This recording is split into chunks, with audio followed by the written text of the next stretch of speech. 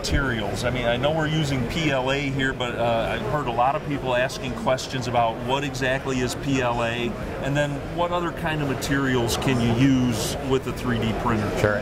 PLA is one of our favorite materials to use early on in development. It smells good. It kind of smells like popcorn. The office really kind of enjoys the printer running, and it's easy to work with, and we're able to get through our designs really quick.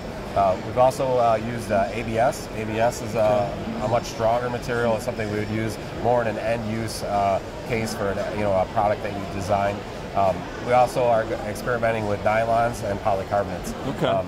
And every day there's really a new type of material that hits the market. We recently saw a wood material, and it's really, really cool. Excited to see where the material industry can take us in the next few years. Yeah, I've read a few of the really exotic things out there where they're printing with biomaterials, and then people working with different kinds of metals and those types of things. But for the basics, for the basic user, for the rapid prototyping, those kind of things, a PLA is what's used. Now, what is PLA? What does that stand for? Oh, it's a polyacetic acid, and it's a biodegradable plastic. It has a kind of a cornstarch base to it, and it's really one that we really like to use in the office because we don't have to vent any fumes out or anything like that. No hazard to worry about there. So yeah, excellent.